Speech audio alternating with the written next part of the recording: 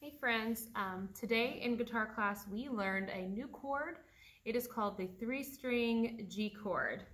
So you're going to take your third finger and put it down on the 3rd fret of the 1st string like this, and then I'm just going to play the first 3 strings together, and that's my G chord.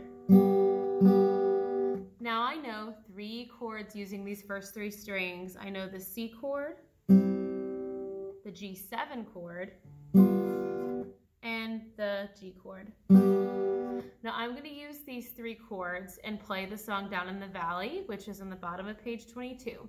Just like with Love Somebody, I am going to sing it instead of pluck out the melody. I'm going to play the C chord, the G chord, the G7 chord, and then resolve and go back to the C chord and sing. Down in the valley, valley so low, hang your head over, hear the wind blow.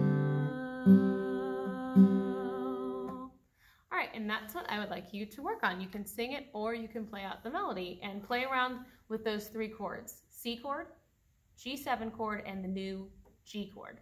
See you soon.